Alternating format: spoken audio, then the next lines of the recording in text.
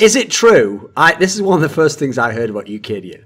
I heard that like every other pro-level Danish player was a member of a Facebook group that was just called like "fuck Cadian" or something mental like that, or like "don't ever play with Cadian." Like that was actually like the name of the group. Like you were like that thing where Ronald Reagan once said that it'd be great if aliens invaded because it would unite all the peoples of Earth. Like you're the only thing that could unite like all the disparate Danish scene. Yes. Also, the other problem is that he was kind of forced into it because Shroud actually stepped down to go pro in PUBG, right? Here's the thing though, Launders. The part I'm confused about is when you made that point that, well, I mean, listen, PUBG's the ideal world for him, isn't it? Because like 999 people lose that game. So, you have to realize half the people lose the game in Counter-Strike and he was losing all the time. So the odds just didn't make any sense, did they? Now, just if you can't beat him, go to a game where even more people are losers. So this is less blame on you. Listen, that wasn't a point or anything. It was just pure flame, wasn't it? It was flame that backed into flame that led to some flame. And you were like, "What? Is there a point coming at any point?" No point. Usual host, Thorin. I mean, obviously. That'd be pretty next level. No, what would be so sick is I once heard this thing about how if you want to work less, you try and find every element of your job that you can outsource. Mate, imagine if there was just like episode 42 was like, I'm your host, Najit Sahid. I'm here as Thorin's assistant host, and we'll be hosting this week's episode. And imagine if you could just clone yourself and have a second person just staying at home hosting your shows at all times. You mean go down what we call the Shox route, where Shox famously, when he was in Epsilon, where it was just like him, Kiyashima, and then a bunch of people you've never heard of, right? When he was in this team, he actually did say to some of us, he goes, sometimes I wish I could just clone myself and play all the positions. And he was the in-game leader, by the way. So when your own in-game leader says that, first of all, not the best attitude. You've got to kind of work with what you've got. And funnily enough, though, bizarrely, MSL never told me the same thing. Must just be a good guy, though. That's what I meant. Just must be a good guy. That's the only implication I was carrying there. Different styles of leadership, Doctor. Speaking of which, dude, right, real question quickly was, before, this is still the intro, by the way, everyone. Right, real question was, if a team of 5 MSLs played, how well do you think they'd do? Because here's the thing, they'd be smart. They'd definitely be smart. Oh, God. Top 25? Top 20? Okay, not bad, not bad. ESWC then, he could get out of the first group at ESWC maybe on a good day. Yeah, they could get out of the groups. Maybe a nice fortunate group. One of the old school groups where there was like 2 teams, like one from Africa and like one from like India. They could immediately into Africa, of course. First, he didn't even say a country. He just said he didn't even have to. He just goes just the continent of Africa. Just anywhere. Basically, if he's playing versus 5 people from Africa, 5 people from India, I think he's got a chance. We're not going to listen. We're not going to promise anything can happen, but he's got a chance, right? Okay, here's an interesting point. I've noticed a lot of teams have done the evolution we talked about that Astralis did. A few months ago, which is that they don't do the full force buy with like the pistol and armor and a smoke or a flash. They do the force buy where it's actually just it's just a save, basically. You just do a save, but you buy whichever your favorite OP pistol is. You don't buy armor usually. One of you buys armor or the other doesn't, and you're saving, but you just have a good gun. Now in that scenario, everyone is actually playing what I think are very efficient strats. Like you do 2 people pushed up, you do a peek, and then the other person peeks out. So it makes the CZ seem OP as fuck, right? You can always get a couple of kills, it feels like. Yeah. It also, I mean, I just think it's hilarious. It just shows how broken the fucking Tech 9 was for so long. And as soon as it gets a little bit of a nerf, like everyone just switches right over to the CZ. It's just like, The Tech is horrible now. It was genius, though, because the way they nerfed it, Moe Snake, is they said, no, I've buffed it. I've made it so it's more accurate. And you were like, more accurate? In your brain, you're going... terrorists don't even do, standing still. You go, wait a minute, in my brain, more accurate? That must be better. And then when you use it, you go, oh, wait a minute, the whole point of this gun was to move. That's genius. You actually nerfed it, but you made every idiot like, well, there's no point complaining about it. It's better, right?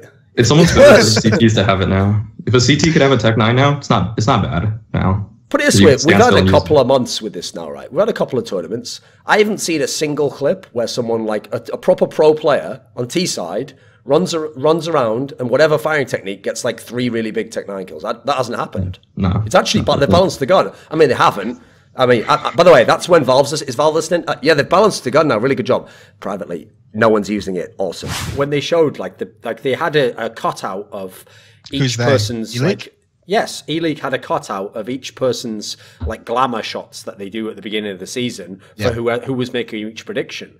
But bizarrely, your glamour shot made you look like you were the tallest of all the people there. Meanwhile, Dan was like... Doesn't even look like Dan, does it? It's not even a joke about his head now, but he was just... His entire body was shrunk, like disproportionately small. Why was that? Why not just make it uniform?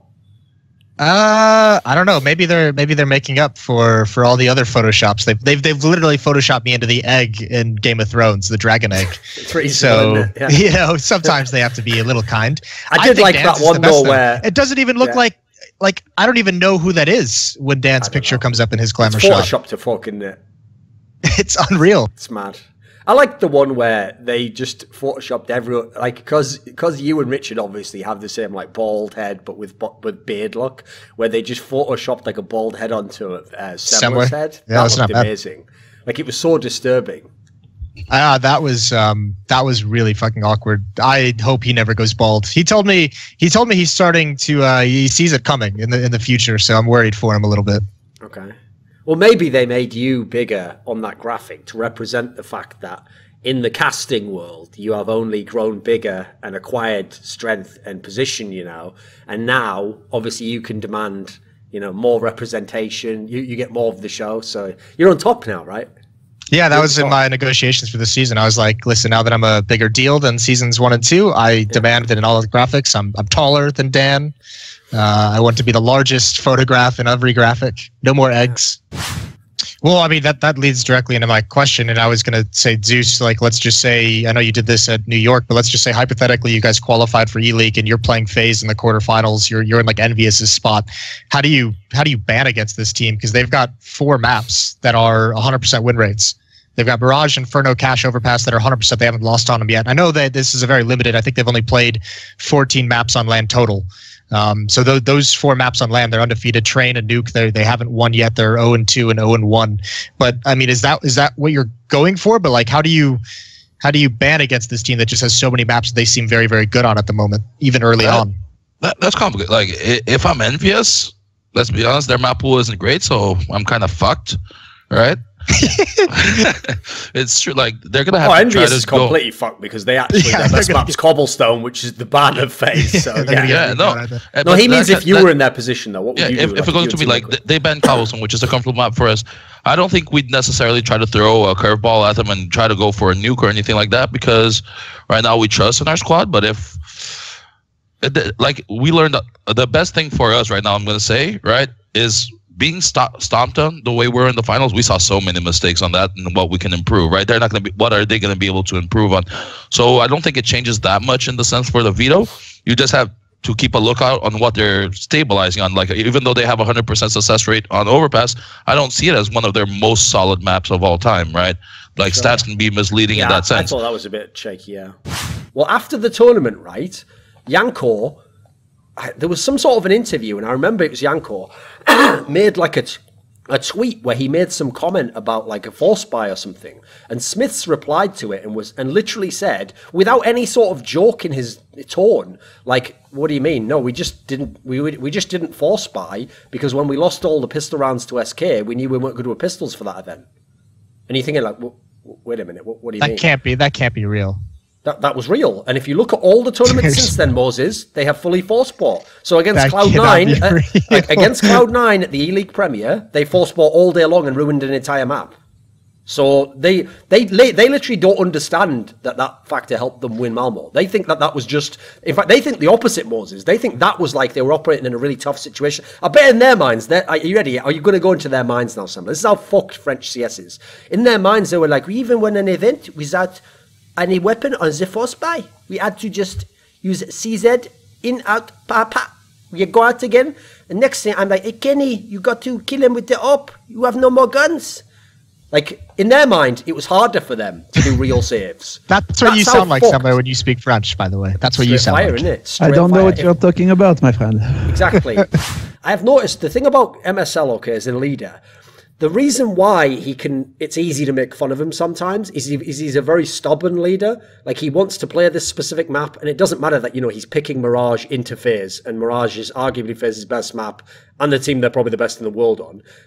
He does it, but, he still gets a lot of rounds on it. So the reason why I actually respect him is, it's a very hard approach to take, but his approach that he takes is basically excellence. He's like, right, these are the maps we're going to be good on. And if we win, it will be because we win on these maps. We're going to pick these maps. We're going to play these maps. You can prepare for us on these maps, but we're going to be playing these maps. And if we win, it will be because we execute and because players do their job. And so while that can be a very hard style to make work because people have advanced knowledge of what you're going to do, sometimes if it's like FaZe, they might have a better team.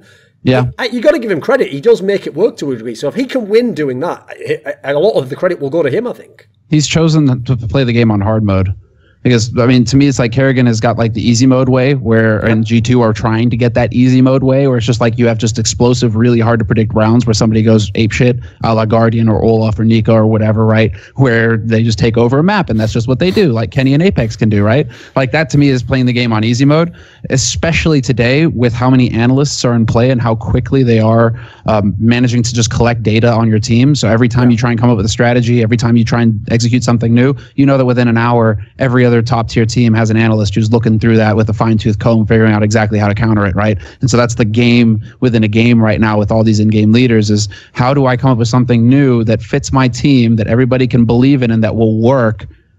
And it's like, what, I have to hold on to that for like the perfect moment to use it? Because if I use it early, that's it, game's up and they're going to figure out how to counter it within an hour. So, so it's like MSL has chosen to just do this without, like, he's trying to run a dungeon right now, ass naked. So. Like, Glaive, I want to ask you something. Right? Yeah. Listen, I know it's really cool, like a movie where there's a storyline and someone puts some like next level, in a movie where there'll be some like bank heist, and at the end you're like, how did they get away? And then when they show, they did some like really complicated shit, and that's like, they tricked someone and used misdirection, right? Even though it's a really cool storyline that IEM Sydney, Carrigan was like, right, well, we're losing this cobblestone game in the group stage, so just stop trying on T side, and then we'll trick them into picking it. Like, that's in a movie, that's a wicked storyline. I still don't believe it to this day. Like, do you actually buy that? No. It sounds awesome, but come yes on. And no. Remember we talked behind stage. That's copy pick. Remember before the semi-final. Yeah, I don't remember. I don't remember, but what does it take for a tactical team like an Astralis or Kerrigan if you want to actually have a team that can do a 7-map pool? Is that actually a difficult thing to obtain for a team that wants to play a tactical style? Like, is it easier for Kerrigan with FaZe than it is for Astralis and Glaive, since Kerrigan can rely a little bit more on skill, doesn't have to be as detailed? I mean, if you think back to Navi with their cache, they've always had that. They've never had a 7-map pool, but doesn't that give your opponents like this massive advantage, knowing that they don't even have to worry about that map? Like, wouldn't it be a beneficial if you go into a tournament and you just practice the shit out of Cobble to some degree and you can bring it out as a surprise pick? Is that actually a difficult thing to pull off? That's very difficult because let's say what you do in practice. First of all, you play all other teams, so they know you practice Cobble.